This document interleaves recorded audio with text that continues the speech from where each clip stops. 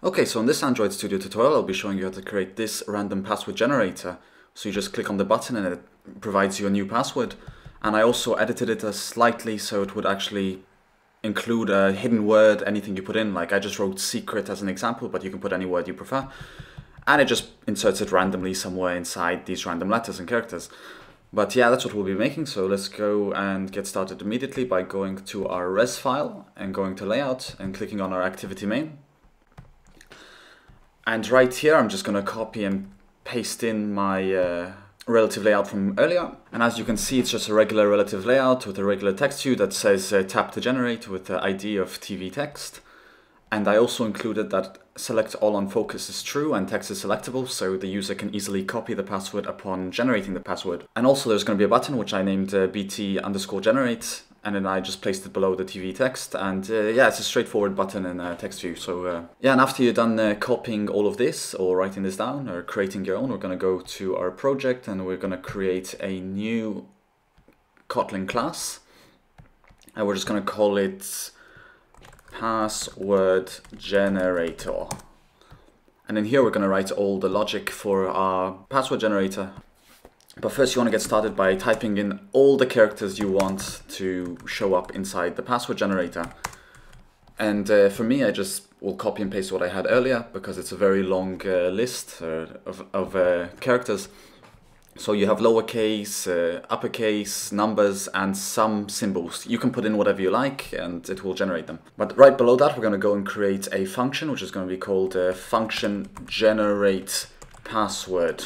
And we're going to write length, which is going to be assigned as an int. And we're going to also include a special word, which is the secret keyword that I just put in. And it's going to be of type string. And we're going to default it to an empty string.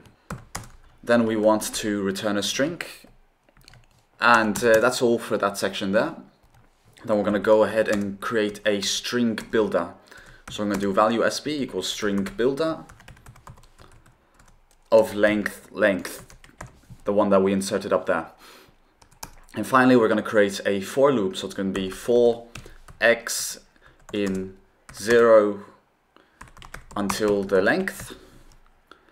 We will create a new random character and append it to our string builder. So to do that, we'll type value random is going to equal characters. So it gets the whole list of characters. And indices, however you pronounce that, we'll just get all the characters and make sure it's inside the range so you don't get an out of range exception. And we'll type random on that. And finally, we got sb.append, and we will write the characters and we will insert it at the index of random. So each time it will pick a random letter and it will append it to the string. And finally, for the special keywords, there's just an extra line of code which says sb.insert, and we'll go like this, and we'll do 0 until length,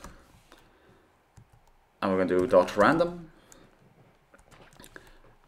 and we will insert the special word at that position. And of course, you want to finally return your SB to string.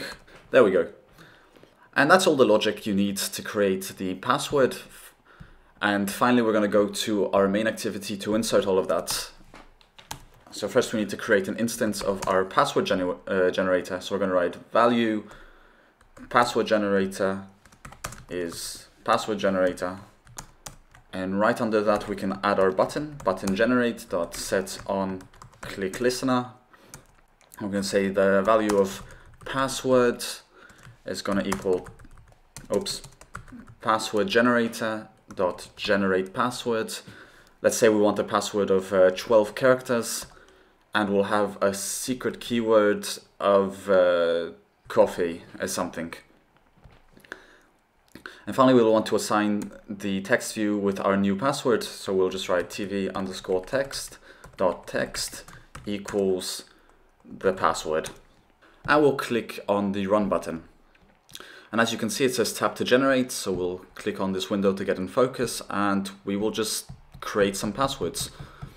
And this is very good for creating simple passwords because as you can see, It puts any amount of characters of any type in as many times as it needs. If you want to make a more complex password that requires you to have like 2 characters, 2 uppercase at least, it will take a little bit more coding, but for very simple passwords that can just be generated like this, it's great. You can insert your own keyword. It sometimes has a lot of symbols, sometimes it doesn't. And as you can see here, there are no numbers.